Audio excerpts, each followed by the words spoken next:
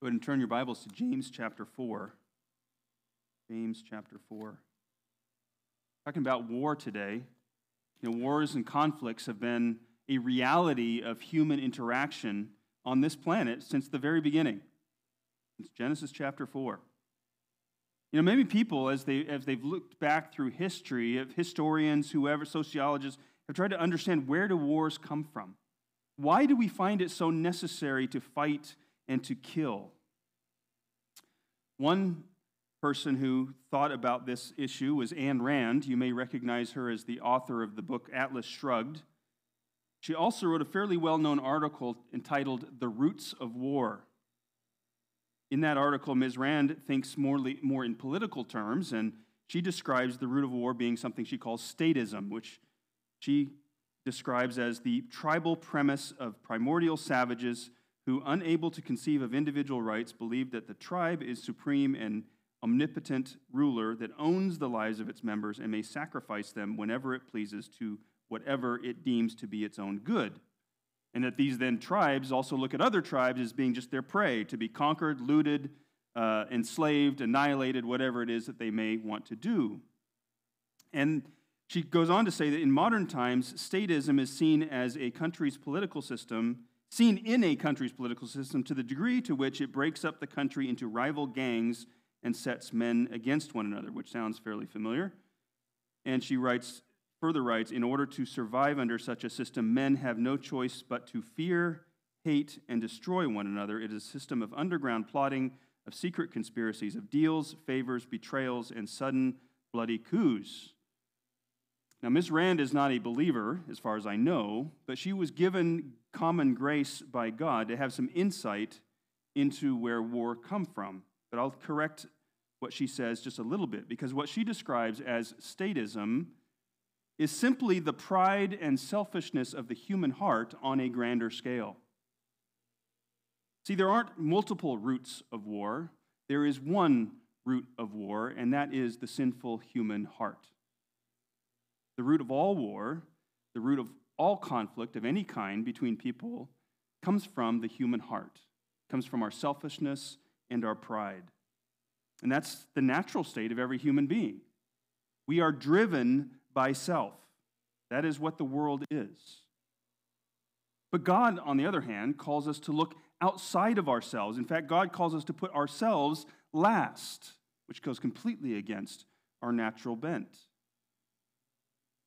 Because God's way and the world's way are two completely different ways of looking at life and looking at society. And that's kind of been an underlying theme that's been going on through this book of James. This contrast, this conflict between the way of God and the way of the world. James has presented us with several different contrasts as we've gone through this book so far. He talked about the contrast between true faith and false faith. True faith is seen in a changed life, seen in a person who truly believes in Christ with their whole being, and that is then evident through changed attitudes and through the good works that they do. Good works, of course, being things, not just things like giving to charity that we think of in society, but anything that demonstrates love for God and love for your neighbor as yourself. This is what James calls pure religion. And then he does another contrast, pure religion with worthless religion.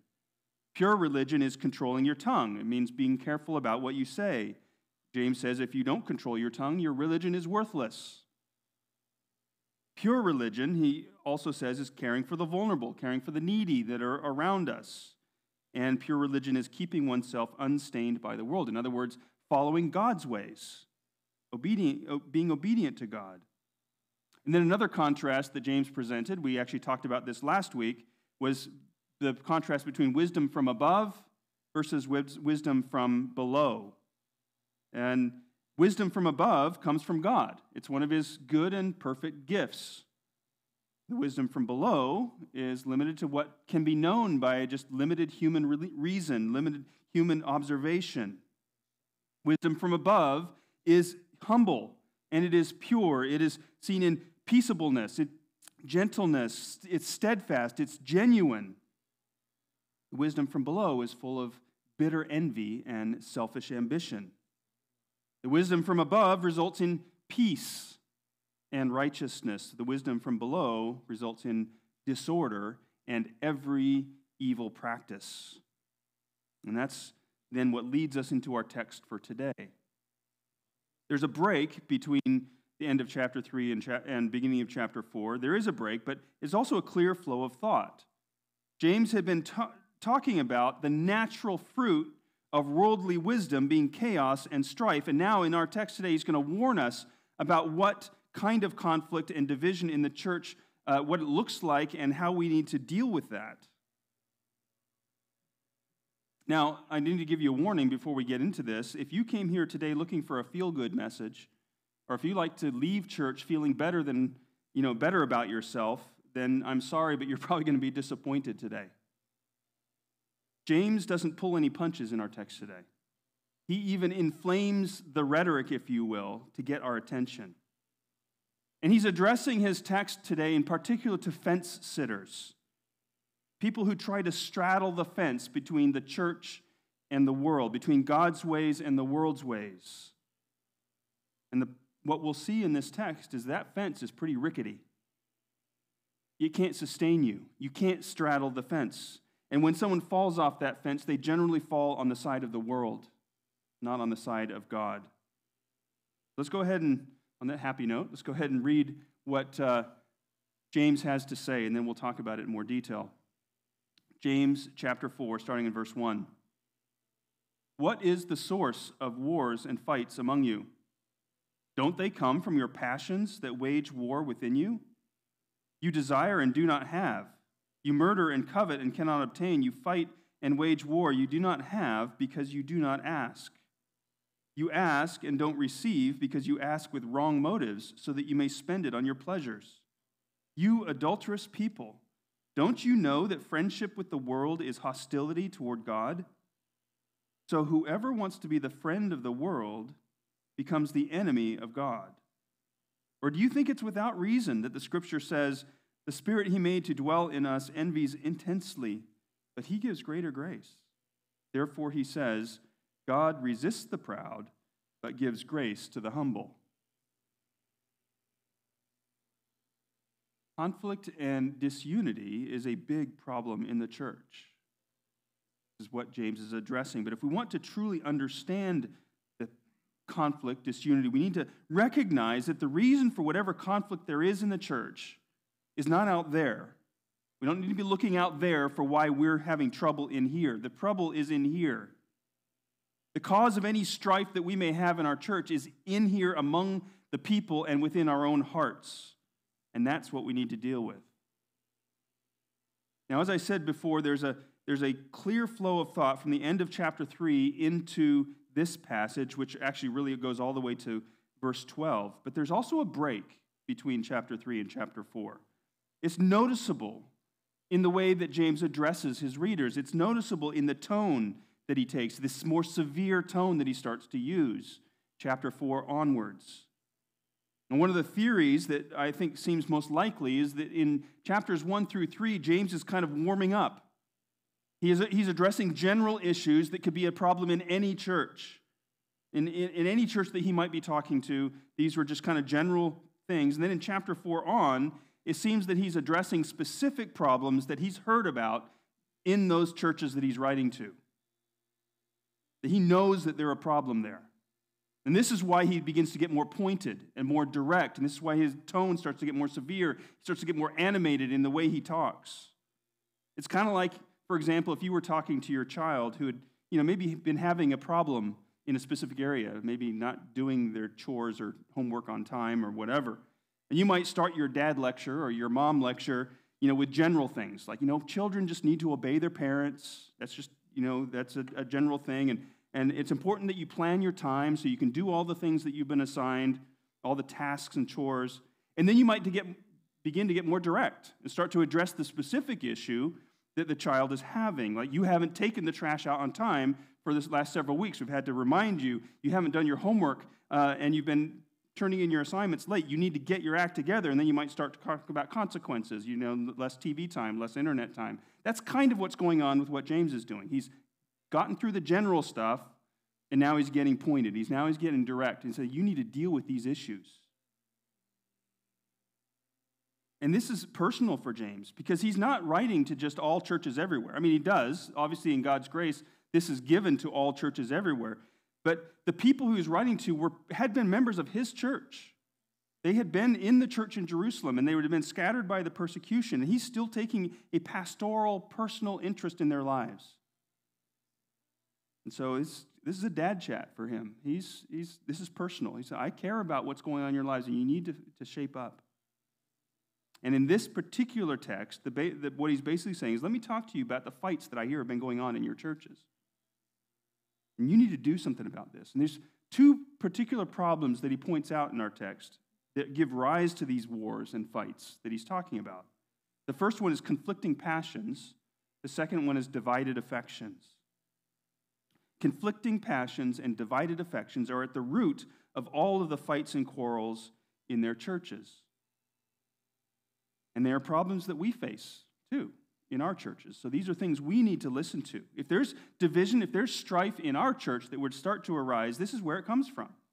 Conflicting passions and divided affections. And so we need to listen and be warned and think about how we can prevent this from happening in our own church. So James begins this section of text with a rhetorical question. What is the source of wars and fights among you? Actually, in the Greek, he asked the question twice. From where the wars? From where the fights? And notice, just in the terms that he uses, he's not pulling punches. Notice he doesn't say, where are these little squabbles coming from? He says, where are the wars coming from? Where are the fights? Wars is a word used of nations and armies clashing against one another. I mean, yes, it is also used metaphorically of quarrels and conflicts and stuff that don't include weapons, but it's a strong word. That's what he chooses to use. The word fights could be translated battles. It's generally talking about a fight where there's one person on each side, like a duel or a gladiator fight or something like that. And James is intentionally using strong words. He's not soft-touching things. He's not being touchy-feely. He's unhappy to hear that there has been this fighting among these congregations, or within these congregations that have now spread outside Jerusalem. And, it could have been a lot of reasons, but there's a lot of things that can kind of give the conditions where fights start. That maybe it was just the stress of having been transplanted to a new location where they were unfamiliar with, and societies and towns where they're not comfortable with the area. Maybe the financial problems because of that was true of the church early on. They had these financial problems. But those may have been the conditions that gave rise to this, but it doesn't really matter. It doesn't matter for us or any other church. If we have authentic faith, if we're operating on the wisdom that comes from God, then fights and quarrels have no place among us, no place within our churches. Rather, we as the church should be showing the fruit of peace and righteousness. And so James asks this rhetorical question, then he answers his own question. He says, I'll tell you where the fights and quarrels are coming from. And he says, the fights, they're coming from your own internal desires. The word that he actually translates here as passions is the same Greek word that we get our word hedonism from. It's those passions for pleasure, desire for comfort, desire for fame or power or riches. That's the kind of thing he's talking about with these passions. And he's saying these desires are at war. And that word war, it's a different one than up in verse 1. It's a specifically military term. If you take the noun form of it, it means soldier. They're at war. And this war is happening at a couple different levels. He says, within you, but the literal translation would be in or among your members. Okay, members, is that members of our own bodies or that members of the body? Well, it could be either one. It could be understand this wars could be happening within individuals or among the people of the church. It's probably both. Because within individuals, our passions, our desires are at war. The desires of the flesh are at war with the desires of the Spirit. It's like what Peter says, 1 Peter 2:11. Dear friends, I urge you as strangers and exiles to abstain from the sinful desires that wage war against the soul. Paul talks about the same thing in Romans chapter 7, verses 22 and 23. He says, in my inner self I delight in God's law, But I see a different law in the parts of my body, really the members of my body, so there's that word members again, waging war against the law of my mind and taking me prisoner to the law of sin in the parts of my body. So these sinful desires, or you could say the law of sin, as Paul calls it, are waging war against our souls that have been transformed by the Holy Spirit. And then whenever we allow those sinful desires the desires of the flesh to get the upper hand, what does it result in? It results in sin and disorder in relationships. So that's within the individual, but it's not only the conflicting passions within each individual. The verse, like I said, could also be translated as the wars and fights that come from the passions that wage war among you. This is where we see the prevalence of the wisdom from below, from end of chapter 3, that's full of bitter envy and selfish ambition. I mean, when each person is being selfish and prideful and only looking out for their own interests, what do you think happens? Well, each person's selfish interest bumps up against somebody else's selfish interest. They conflict with each other. The punctuation in verse 2 is notoriously difficult to translate properly, and I think the CSB did not make a good choice here. I think the New American Standard renders it better, along with many of the commentaries. It says it this way: you desire and do not have, so you murder. You covet and cannot obtain, so you fight and wage war. The fighting and wage war comes from you can't covet and can't obtain. You want something, but you can't get it because other people want something different, and they're fighting for what they want. And that causes murder, James says. Now, he's not very unlikely that he's meaning literal physical murder that's going on in the churches that he's writing to. He probably has in mind what Jesus said in the Sermon on the Mount. You may remember this, Matthew 5, 21 and 22. You have heard that it was said to our ancestors, do not murder, and whoever murders will be subject to judgment. But I tell you, everyone who is angry with his brother or sister will be subject to judgment. Whoever insults his brother or sister will be subject to the court. Whoever says, you fool, will be subject to hellfire. That's probably what's in James' mind here. In other words, when you get angry at another person such that you demean them with your words or you slander them, that is basically the same thing as murder. It's actually the same motives that are behind it in your heart. We could call it character assassination. You know, when a person tries to make everyone else think less of the target that they're going after. And how do we do that? We do that by spreading rumors, talking behind their back, talking down to them. You know, I thought of a couple of examples. You know, oh, did you see that car that he drove up in? How much must that car cost? Oh, and you know their house? It's really expensive too. They must be flaunting their money. You know, if I had that much money, I would be giving it to the church, and I would be giving it to the poor. But the person who's saying that has no idea how that person is using their money. They're probably speaking out of envy because they wish they had that much money, right? That's bitter envy and selfish ambition. Or why are they letting her lead that Bible study? Don't they know that she slept around when she was in college and she even had an abortion? But the person who's saying that has making no room for God's grace, for how much that woman has suffered through guilt and shame. They don't know how much God has used that in her past to help her grow in maturity and faith, which might make her the perfect person to lead that Bible study. The person is just speaking from a harsh judgmentalism, or possibly from jealousy because of the respect that woman gets because she's the leader of a Bible study. In both examples that I gave, the motives behind what the person is saying is what Jesus says is basically the same motives as what's behind murder. Again, James is not sugarcoating things, is he? He wants us to feel the gravity of what it means to have conflict in the church. We fight, we backstab, we quarrel, we slander, all because we don't have what we want. That is pride. I should have what I want because what I want is the most important. Or that is selfishness. I care about my desires. I care about my preferences. I don't care about anybody else's. It's a result of people thinking that themselves as the center of the universe. You know, and we should expect to see that in the world. Of course. I mean, that's going to happen. We should expect to see that in our politics at every level. That is not something that should be seen in the church. And yet it is seen in the church way too often. You know, one person wants upbeat music with drums and electric guitars. Someone else just wants to sing hymns with a piano. Some people have different ideas of what color the carpet in the sanctuary should be.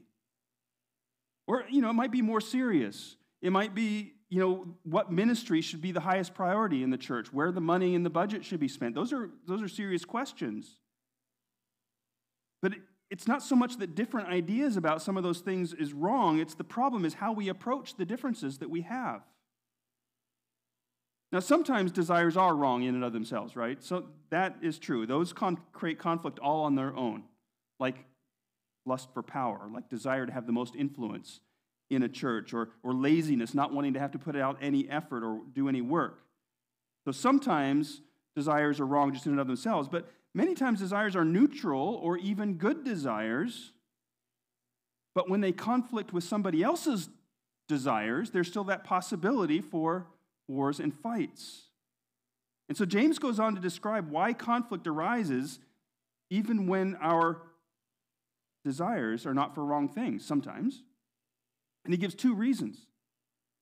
He says, you do not have because you do not ask, number one. Number two, you ask, but you ask from wrong motives.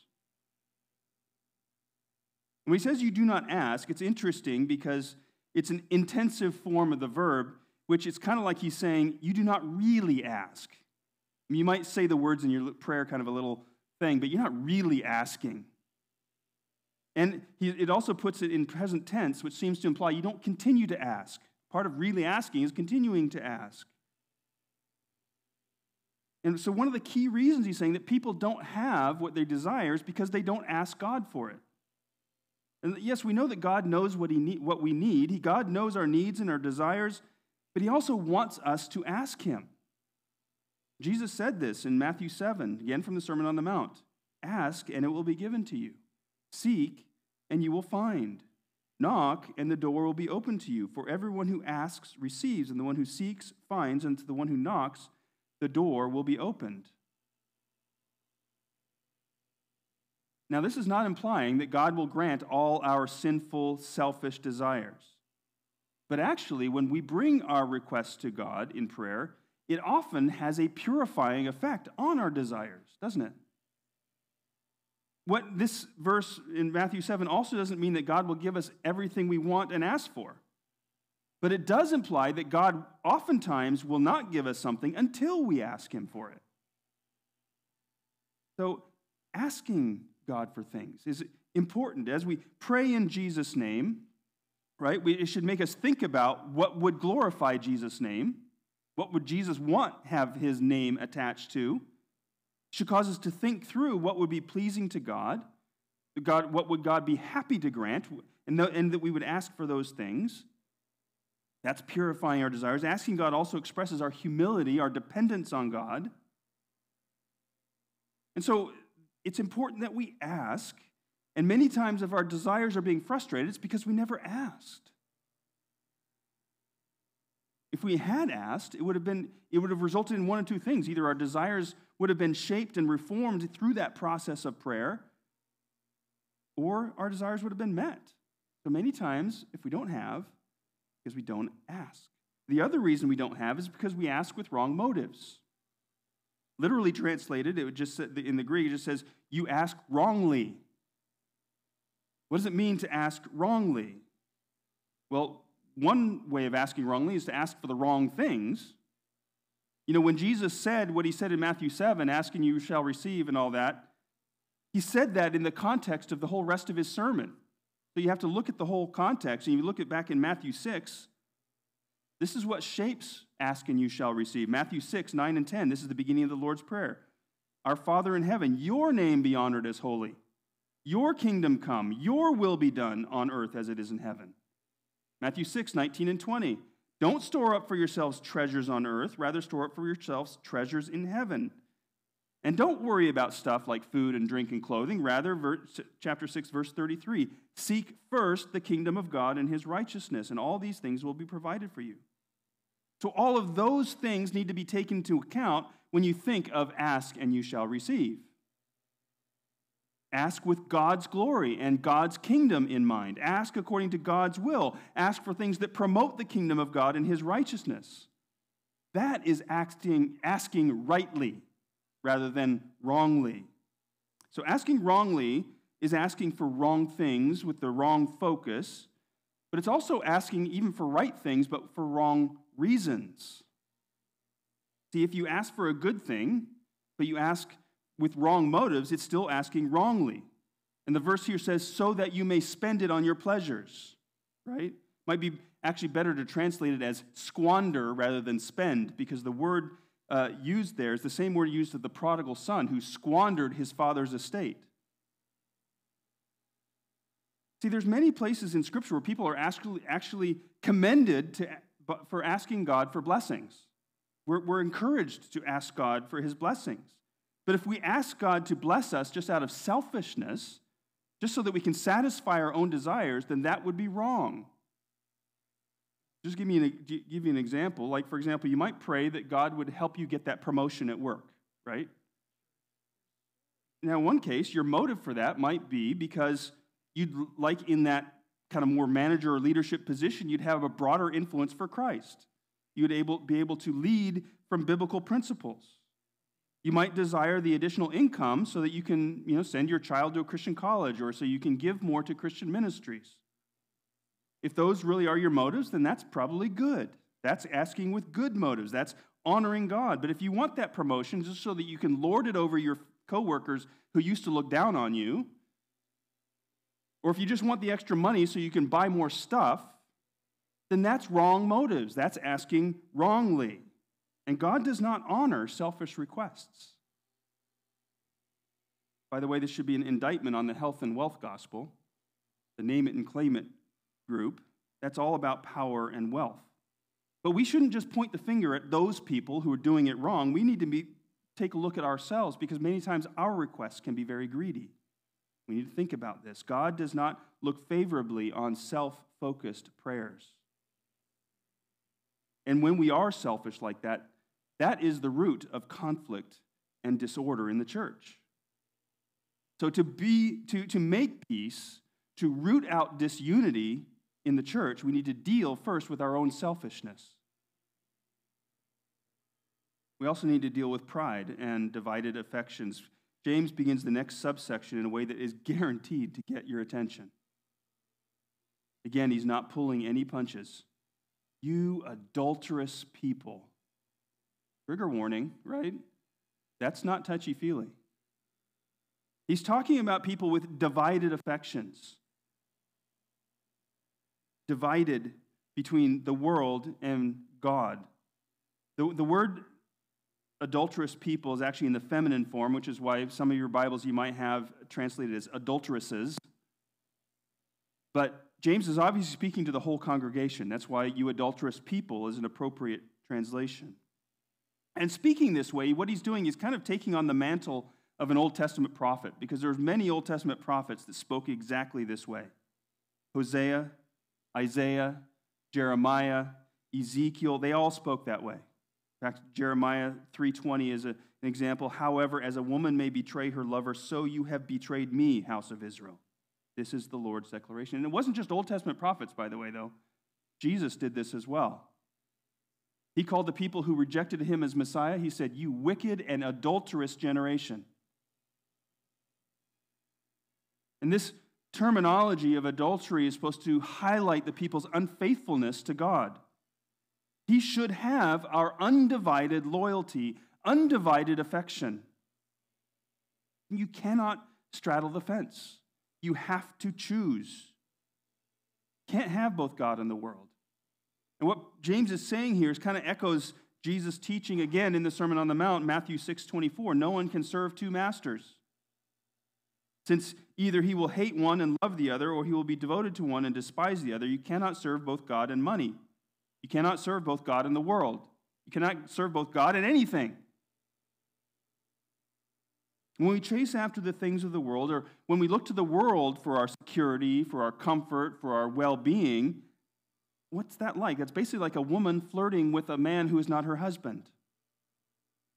Maybe even having an affair with him. That's basically what James is pointing out to us. He says, don't you know that friendship with the world is hostility toward God? Whoever wants to be a friend of the world becomes an enemy of God. Now, by world, James doesn't mean the physical created universe. I mean, we know that that's something God loves too. It's okay for us to be delighted with the beauty of the ocean and with mountains, delighted with flowers and birds. It's okay to be excited and, in a sense, loving the world as long as it's below loving God. By world, James also doesn't mean just human beings in general. God loves humanity. He made us in his image. It's okay to love humanity as a whole, even in its fallenness. By world, what James means is that ethos of life that's in opposition to, or at least in disregard of, God and of God's kingdom. It's the system of this world's societies and governments that are just shaking their fists at God. That's what he means by the world. And by friendship, he's not just talking about a casual acquaintance. In James' time, a friend you wouldn't call somebody a friend unless you had a close bond with them. Friendship was thought of as a lifelong pact between people with shared values and shared loyalties. That's what he means by friendship. The friendship with the world is identifying with the fallen world system, identifying with its standards, with its priorities. And since the world's standards and the world's priorities are opposed to God's, that is the same thing as hostility against God. And James, again, is not the only one who says this. The Apostle John says something very similar. 1 John chapter 2, 15 and 16, it says, do not love the world or the things in the world. If anyone loves the world, the love of the Father is not in him. For everything in the world, the lust of the flesh, the lust of the eyes, and the pride in one's possessions is not from the Father, but from the world. Now, James's warning in this passage is not necessarily assuming that the people he's writing to, or us that are reading this, he's not necessarily assuming that we are renouncing Christ and consciously deciding to follow the world instead of Christ. But what he's saying is that when we discriminate and show favoritism, like he talked about in chapter 2, or when we speak bad about people and that our tongues get out of control, like he talks about in chapter 3, or when we show bitter envy and selfish ambition, like he talks about in the end of chapter 3, what we're doing in those moments is following the world's priorities. We are trying to curry favor with the world. That's like a married person flirting with someone who is not their spouse. And James wants us to realize how high the stakes are in this. Because God doesn't tolerate rivals. But when a believer behaves in a worldly manner, in that moment at least, their allegiance is with the world, not with God. And we need to realize that. And then when that sets up what James says next in verses 5 and 6. And as we get into this, I just have to let you know going into it that James 4:5 is widely known as one of the absolute hardest verses in the entire Bible to interpret and to translate. So just let you know that up front. There are challenges with what the exact original text is, because some of the manuscripts have some differences. There are challenges with where to put the punctuation. There's challenges with what does he mean by spirit? Is that the spirit of man, or is that the Holy Spirit? Or is that what does he mean by envy or jealousy? Is it a good desire, bad desire, all these kinds of things? There's also the problem of figuring out what scripture quotation is he talking about in verse 5. Because the second part of verse 5 doesn't match anything in the Old Testament anywhere. It doesn't match any other Jewish literature. So this verse is a big enough problem that if you're to lay out some of the respected Bible translations that we would even be holding in this church, the CSB, the New American Standard, ESV, NIV, you'd find that they were very different translations, even to the sense of what they're saying. Like, for example, our CSB that we're using renders it as the Spirit in us is doing the envying, and it's a bad envying, right? In the ESV and the New American Standard, it's God jealously desiring the Spirit that he's put in us. So the good spirit that he's put in us, and God doing a good kind of jealously desiring. So I say all that just to let you know that given all these problems, we have to be very cautious about making any major point that hinges on a specific interpretation of this verse, right? But, all that being said, we can also know the gist of where James is going with this by looking at verse 6, which is a direct quotation from the Old Testament. Now, I'm going to spare you all the ins and outs and all the different options of how we could look at this, how we could translate it, and I'll just give you the conclusion that I came to after sifting through all the information that I could find. This conclusion doesn't solve all the problems with this verse, but I think it does make the most sense. So in verse 5, James says, "Do you think it is without reason that the Scripture speaks to this effect?" So he's not starting the quotation right there. And then he goes on in the end of verse 5 and the first part of verse 6 to sort of paraphrase the verse that he's going to quote in verse 6, the verse from the Old Testament. So he kind of paraphrases it, and then he quotes from Proverbs 3:34, God resists the proud but gives grace to the humble. So that the second part of verse 5 parallels the idea that God resists the proud, which would indicate that the New American Standard ESV translation is better than the CSB. God jealously desires the Spirit he has made to dwell in us. In other words, God has made us in his image. He has given us a spiritual element to our being, and that Spirit is supposed to be turned to God in loyalty and affection. And so God is like a jealous husband. He does jealous in the good way. He doesn't want our affection to be turned to any other lover. And so he resists those who are proud, those who would set themselves up as their own God, that would turn to some other God. They would think of themselves as the determiner of who the proper place to put their affection is. God goes against those who are proud. But the wisdom of the world is proud. The common sense of the world is bitter envy, selfish ambition. So those who are proud, who have chosen the priorities and the methods of the world, they're the ones who cause disorder and every evil practice. They're the ones who cause wars and fights. But God hates arrogance. This is what he says. He resists the proud. He hates arrogance. He despises pride. He hates those who cause strife and turmoil amongst his people. We know this. Proverbs 16:5 says, everyone with a proud heart is what? Detestable to the Lord. Be assured he will not go unpunished. So God resists the proud, just as it says in verse 6 in the quoted verse. But on the other hand, those who are humble, those who submit to God's authority, those who depend on God, God gives them grace. This is the greater grace that is mentioned in the beginning of verse 6. And the grace to the humble that's in the second part of Proverbs 3:34. Isaiah 66 is a great example of this that reminds us of God's approval of the humble. It starts off in Isaiah 66:1 of reminding us of who God is. It says, "This is who the Lord is. Heaven is my throne, earth is my footstool. Where could you possibly build a house for me? And where would my resting place be? My hand made all these things, and so they all came into being. This is the Lord's declaration." So God is the creator. God is the one who made the world. He is the one to whom we are accountable. Shouldn't we want to know what he expects from us? What kind of person he approves of? Well, here it is. This is the kind of person he approves of. Isaiah 66:2. I will look favorably on this kind of person. What kind? One who is humble, submissive in spirit, and trembles at my word. That is what he expects from us. That is why he resists the proud and gives grace to the humble. And the good thing is that God's grace is more than enough for all the requirements he puts on us. It's greater than all of our sinful tendencies. Because yes, God is a consuming fire, and yes, God executes judgment on those who stray away to idols and to other allegiances, but God is also merciful and gracious. He willingly supplies what we need in order to fulfill his commands.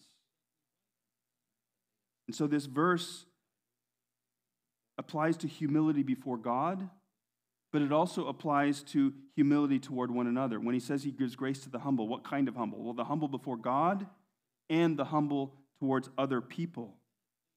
In fact, Peter quotes this same verse from Proverbs 3:34 in his first letter, 1 Peter 5, and this is the application he directs us to from that verse. He says, all of you clothe yourselves with humility toward one another. So what is humility he's talking about? Humility means we don't insist on our own preferences. It means we don't grasp for power. It means we put other people's needs before our own. That is what promotes peace and unity in the church. God wants there to be peace and unity in his church, doesn't he? We know that. When we are fighting amongst ourselves, we do great damage to the cause of Christ.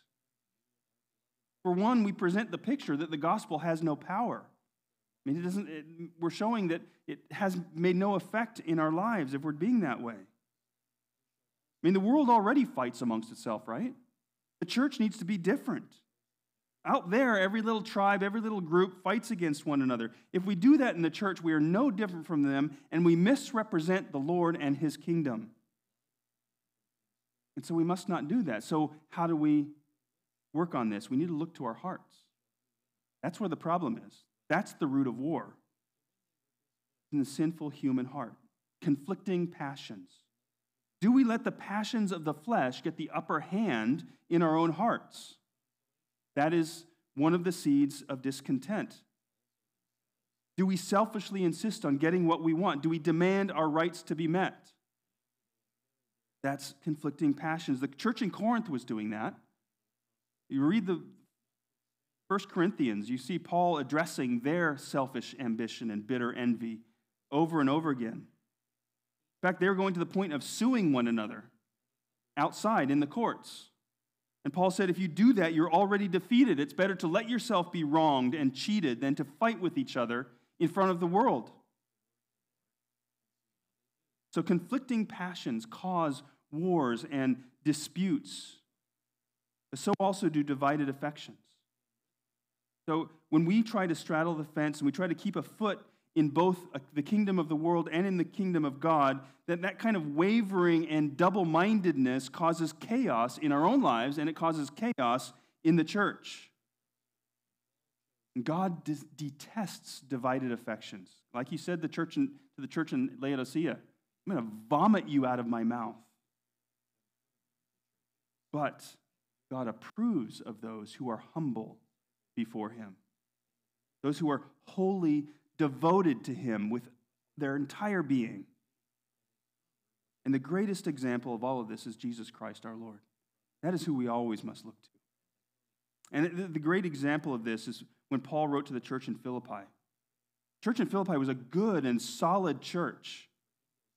But even in that church, they had some quarrels and some disputes. And Paul even had to call out two ladies in his letter, Euodia and Syntyche, and say, you need to get along. And these were ladies he called partners in the gospel. They were mature Christians for the most part, but they, for some reason, couldn't get along. And he wrote to Philippi. Now, I'll just say that here at Carlton Oaks, we are maybe not as great as the church in Philippi, but we've been pretty blessed. We haven't had major strife and chaos and dispute in our church, and I thank God for that. But we need to be on our guard, just like the church in Philippi. We're not immune from that. As one of my former pastors said, the seeds of disunity are sown under the surface of every church, just waiting for the right water and the right sunshine conditions to spring up. So we need to be on our guard. And so listen to what Paul's exhortation was to the church in Philippi. This would be his word to us as well, by the way. Philippians 2, starting in verse 1, if then there is any encouragement in Christ, if any consolation of love, if any fellowship with the Spirit, if any affection and mercy, make my joy complete by thinking the same way. That means all of you thinking the same way with each other, having the same love, united in spirit, intent on one purpose. Do nothing out of selfish ambition or conceit, but what? In humility, consider others as more important than yourselves. Everyone should look not to his own interests, but rather to the interests of others. That's how we need to act. And how do we do that? Well, then he goes on, keep your eyes on Jesus. Our greatest inspiration, our greatest motivation for that is Christ himself. He goes on, verse 5, adopt the same attitude which was in Christ Jesus. What was that attitude? Verse 6, who, existing in the form of God, did not consider equality with God as something to be exploited.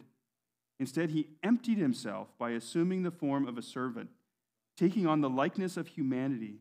And when he had come as a man, he humbled himself by becoming obedient to the point of death, even to death on a cross. That is the example that we are called to follow. Death to our selfish desires and love towards others. We're called to have desires that are shaped by God's word, that are informed by God's Spirit, and affections that are completely focused on God himself. And if we do that, by God's grace, we will be able to maintain peace and unity within this church for the glory of God and for the spread of the gospel. Amen? Let's pray. Our great God, we confess that we too often are focused on ourselves. We are puffed up with pride. We allow the wisdom of the world to take hold, follow the common sense of the world of bitter envy and selfish ambition.